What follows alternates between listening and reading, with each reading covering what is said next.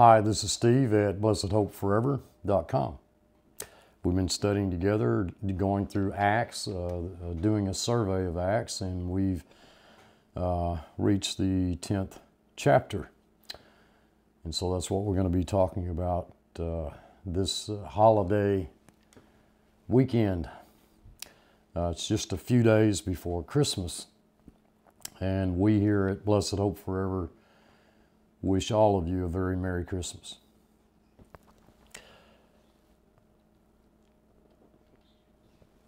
Beginning at chapter 10, the Lord comes to Cornelius.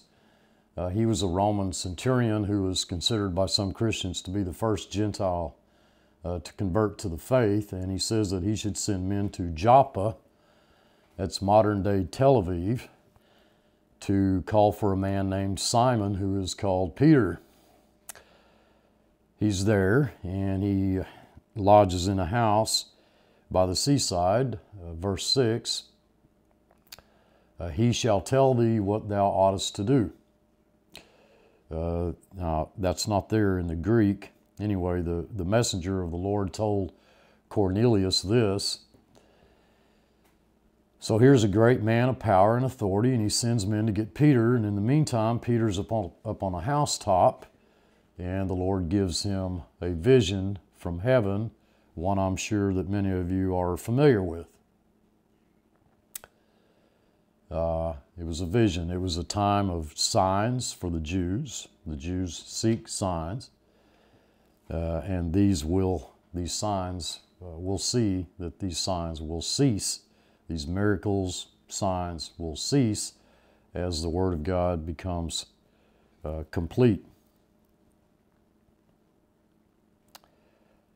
In the vision, God lets down a sheet with all manner of unclean beasts in it, and he says, Peter, rise, kill, and eat. You all know the story. It happens 3 times. Peter says, not me, Lord. Nothing common or unclean has passed my lips. He says that when he denied the Lord 3 times with a curse. You know, surely that's much more common and unclean than any food he might have eaten. And each time the Lord kindly said, don't call common and unclean that which I've cleansed. We don't have any indication that Peter suddenly said that, you know, the light came on. Boy, it dawned on me. I see what you're saying, Lord, but while he was thinking about this vision, he's told that someone's downstairs and wants to see him, sent from Cornelius. Cornelius, he's a righteous man. He fears God. He has a good report among the nation of the Jews, and he was told to come here and get you. And so Peter went with them. Certain brethren from Joppa accompanied him. He came to Cornelius, and to his utter amazement, there is Cornelius with all his family gathered together. In fact, Cornelius is ready to worship him. Peter at least has the common sense and the courage to say, you know, absolutely not. I myself, I'm a man. Verse 20, and there he preached the gospel to them. Peter's meeting with Cornelius drew a crowd. Peter says, I shouldn't be here. It's illegal for a Jew to be here with you Gentiles, but God has taught me that I should not call any man common or unclean. Verse 28. Obviously, Peter was taught kindly by the Lord. Therefore, I came without objection as soon as I was sent. Now, why do you want me? Why did you send for me? Cornelius tells him, and then so Peter then begins to preach.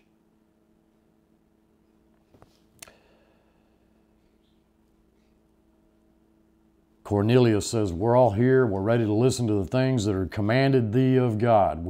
That is, we don't want your opinions. We don't want your background or your personal testimony. And maybe that sounds a little rough, but the things commanded thee of God. So Peter, he opens his mouth and he says, God is no respecter of persons. In every nation he has those that fear, that reverence him, and work righteousness. And now we begin to look at the word which God sent unto the children of Israel, preaching peace by Jesus Christ. He's Lord of all. And folks, the only way that there can be peace by Jesus Christ is substitutionary death. Therefore, being justified by God's faith, we have peace with God through our Lord Jesus Christ, said Paul. So when he preached peace by Jesus, we have the entire gospel exactly as we've seen it so far in other references. Beginning at verse 37, that word I say ye know, which was published throughout all Judea, and began from Galilee after the baptism which John preached, how God anointed Jesus of Nazareth with the Holy Spirit and with power, who went about doing good and healing all that were oppressed of the devil, for God was with him. And we are witnesses of all things which he did, both in the land of the Jews and in Jerusalem, whom they slew and hanged on a tree. Him God raised up the third day and showed him openly, not to all the people, but unto witnesses chosen before of God, even to us who did eat and drink with him after he rose from the dead. I suppose there's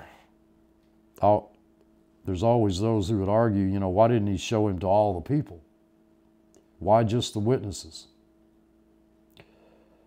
First of all, God wouldn't do anything wrong. The way that he did it had to have been right, but we wouldn't do it any other way. We ourselves wouldn't do it any other way. He went back to his friends, not his enemies. Verse 42, and he commanded us to preach unto the people and to testify that it is he which was ordained of God to be the judge of quick and dead. To him give all the prophets witness that through his name whosoever believeth in him shall receive remission of sins. Now listen to me, please, dearly beloved. You'll have to pardon me as I look at that verse for just a moment. My Bible says, to him give all the prophets witness. To him give all the prophets witness that through his name whosoever believeth in him shall receive remission of sins. Now, I beg you to listen to me, all right? If you look at it, the word believeth there in the text is a present participle, and the shall receive remission of sins is not a future tense. It's an aorist infinitive, which means that its action precedes the present participle. So what the text is saying is those who have received remission of sins are those who are believing on him. And yet we translate that with a future tense, but it is not a future tense. It's an aorist. The aorist infinity precedes the action of the present participle. So the remission of sins precedes the believing. It does not follow the believing. Now, dearly beloved, this is textual, grammatical, original language proof that new birth must precede faith and acceptance or water baptism or anything else. We are seeing Jews and Gentiles merge into one body, the body of Christ. It's Peter's vision. It's grace, not law. And here's the organization called Christianity, nearly 2,000 years later, still preaching law from start to finish. While Peter yet spoke these words, the Holy Spirit fell on them who heard the word. Not on every single person there, but on those who had new ears, new minds, new wills, new creations in Christ Jesus. And they of the circumcision who believed, that's the Jews, were astonished, as many as came with Peter. They were absolutely amazed because the Gentiles also had poured out on them in past time the gift of the Holy Spirit. That poured out, in your text there, is a perfect passive indicative. Those Gentiles who came with Peter, it is absolutely certain that what had happened had preceded the coming of Peter. It didn't follow the message of Peter. It had preceded the message of Peter. Now, I think that every faithful minister of the Word of God should realize that.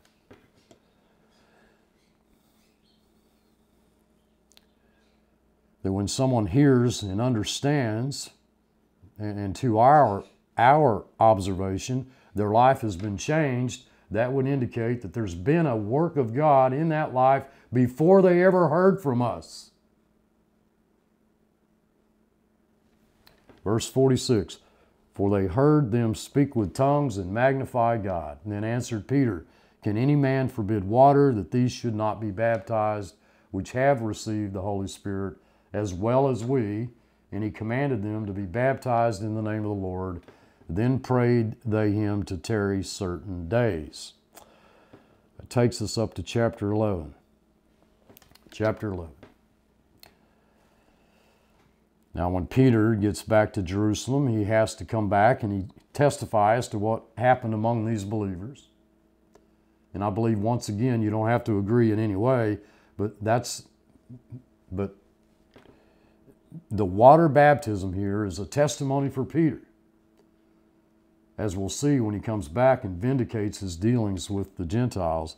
The brethren were in Judea, heard that the Gentiles had received the word of God. When Peter was come up to Jerusalem, they that were of the circumcision contended with him. Boy, Peter, this is the wrong thing to do. You went unto men who were uncircumcised. Not only that, you ate with them. And folks, those things are all wrong if your heart is veiled, as theirs was. You know, obviously, even the early disciples hadn't yet fully grasped the provisions of grace. Peter rehearsed the matter from the very beginning, expounding on it. I'm certain that he went very, very careful, step by step, in the logic that led him to Cornelius' house. I was in the city of Joppa, and I was not sleeping. I was praying. I was in a trance. That's kind of the way I am in my study. Looks like sleep to you on the outside, and so forth. He goes all through the story again to clearly indicate to him that what God had taught him, they also ought to learn. Call not that which God has cleansed common and unclean. If these Gentiles had poured out upon them the gift of the Holy Spirit, then it's clear that God had cleansed them just as God had cleansed the Jew. You know, Peter's like, you know, I'm as innocent as newborn snow. You know, I was not only in this trance, but right then, immediately, suddenly there were three men who were sent from Caesarea to me. They even knew my name, and the Spirit told me to go with them. You're going to tell me no, that I shouldn't have? You're going to tell me that, you know, when the Spirit told me to go, you're going to tell me not to, I shouldn't have gone? We entered into the man's house. I began to preach, verse 15, and the Holy Spirit fell on them as he did on us. It was Jew first in time, and then the Gentiles. I then remembered the word of the Lord, how he said, John indeed baptized with water, but ye shall be baptized with the Holy Spirit and with fire. You know, that's an interesting verse. The minute I saw this, I remembered that you know, I said, where's water that we might baptize? Amazing. Now, I'm not suggesting that there shouldn't have been water baptism there. I'm telling you that the water baptism was for Peter. Peter remembered the word of the Lord. John indeed baptized with water, but ye shall be baptized with the Holy Spirit. Since then, God gave them the same gift as he did us who believed on the Lord. What was I? Who was I? I couldn't withstand God. Couldn't kick against the pricks. And when they heard these things, they held their peace. They glorified God, saying, Then has God also to the Gentiles granted repentance, change of mind unto life. And now we see them scattered again because of persecution that had arisen about Stephen. And we see them spread all over as the work of the Lord continued. I am positive that it was God's design that the Christians be spread throughout all that area so that the gospel might be spread.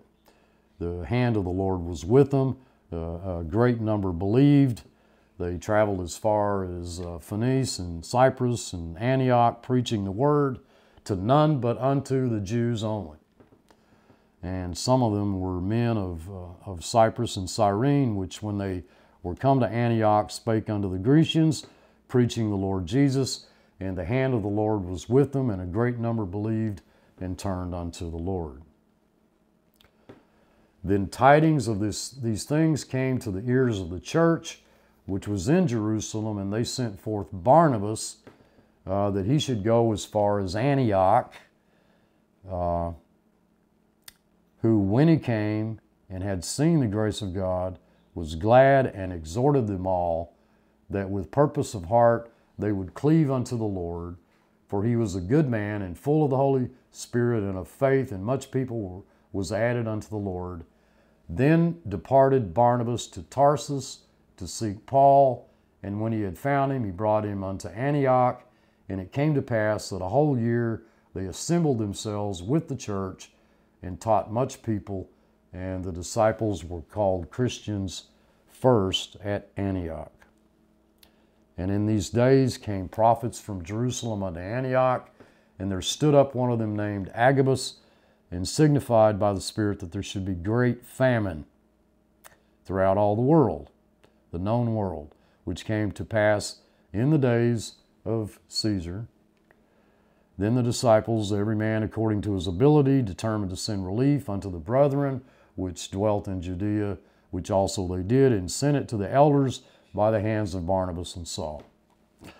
Now we're going to stop right there, and Lord willing, we're going to continue into chapter 12 next week, where this transition from one dispensation to another continues. The Jews were still under the economy that was with them. They hadn't recognized that Christ himself was dwelling in his people. Now that's the way I see this, that they lived in that transition period. I hear the Lord say, here the Holy Spirit is with you, and now he shall be in you. It's something they suddenly became aware of in their life. And the same thing happened to you and I. Well, I know this is a short message, but I wanted to get this out before Christmas. I love you all. I truly do. Rest in him.